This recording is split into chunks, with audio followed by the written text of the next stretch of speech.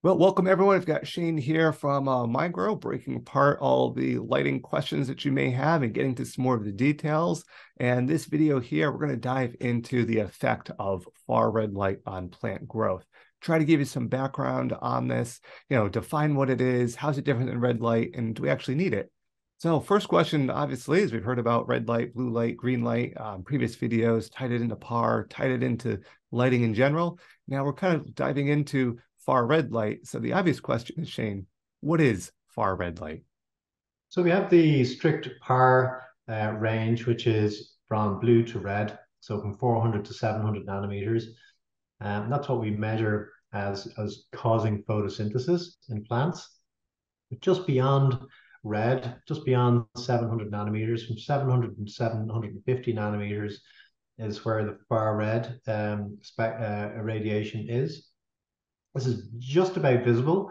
You would see it if there's a far red LED, for example, you would see a dull sort of red glow from it. It's not quite up into infrared, which is effectively radiated heat, and it does cause photosynthesis.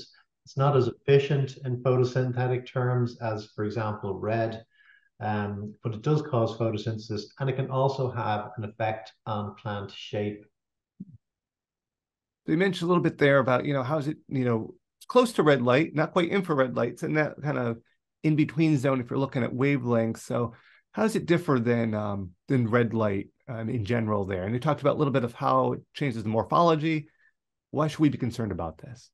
Yeah, so in nature, far red is effectively reflected light.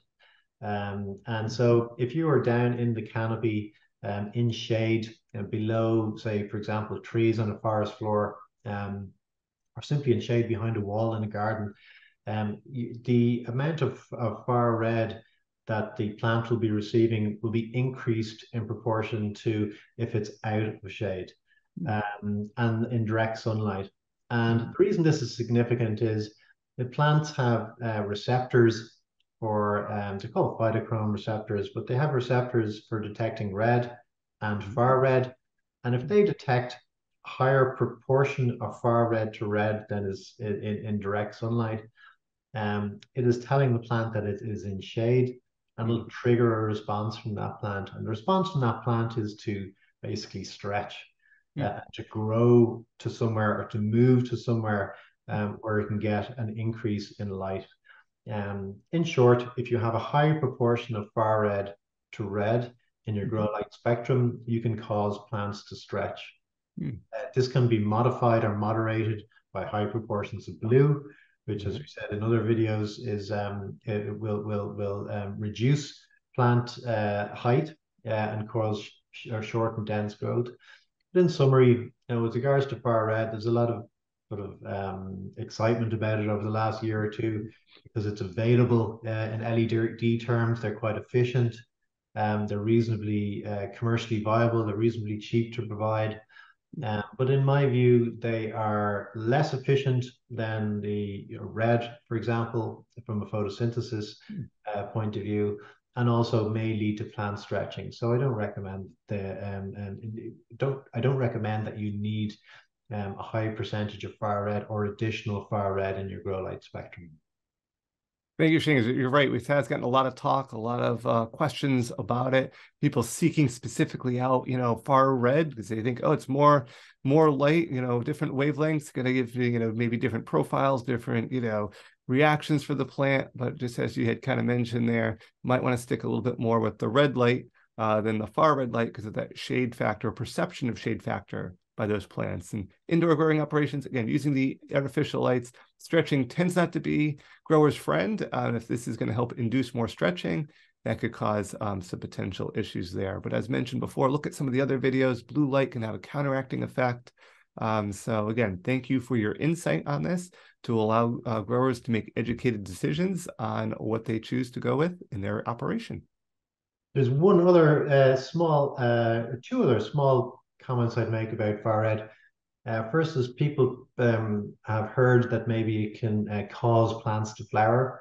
That it can be true in long day plants.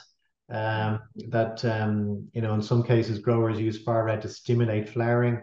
Cannabis is a short day plant, so it's not relevant to cannabis growers.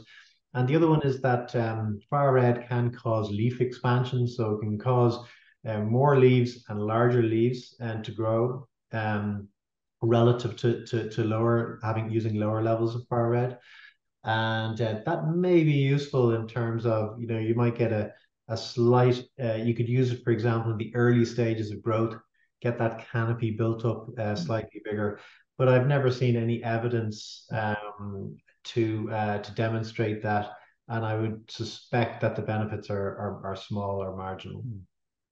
Thanks for providing that, real world connection there as far as, what it might do, and then kind of what might be observed, and kind of if you are going to use it, where it might be best to utilize it in the growth stage or cycle of the plant. And that's, again, love having this collaboration here to provide growers with those true insights so that they can hopefully choose to use it or know what they're getting themselves into, what benefits they could potentially have, but what issues they also might run into.